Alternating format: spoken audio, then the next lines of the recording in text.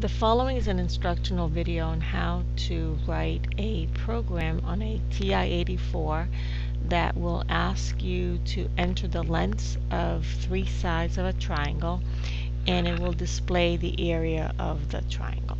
So we begin by selecting program, and we're going to select new because we're creating a new program.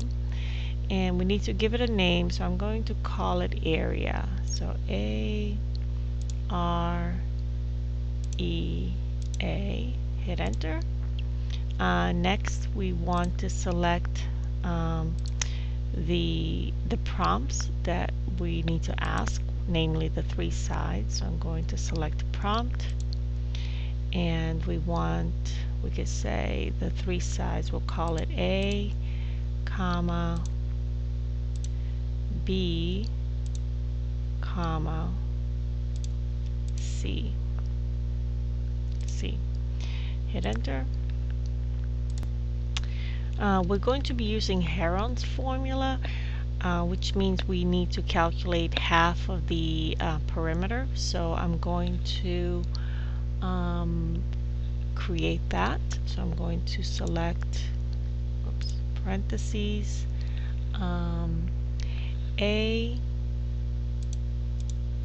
plus B plus C, close parentheses, divided by 2. So this is the perimeter divided by 2, and I'm going to store that onto a new variable, which we'll call it S.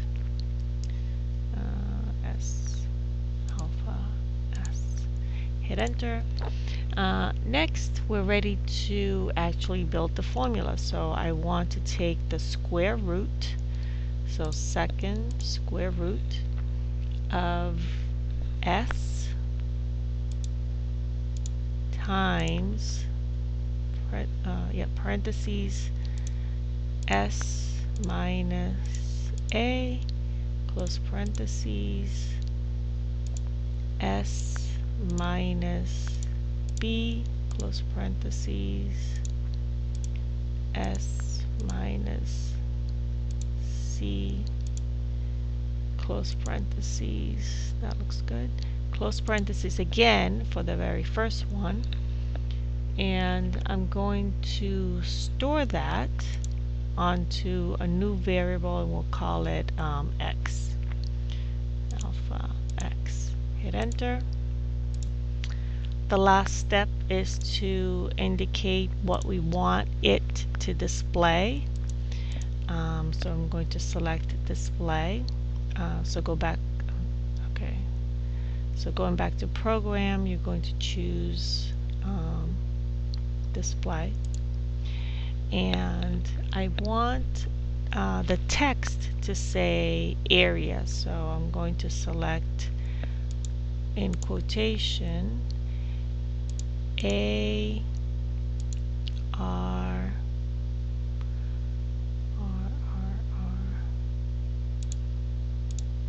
E A, and we can say is equal to, so select, so second test takes you to the screen, and we're going to select is equal to, and then end quotation marks.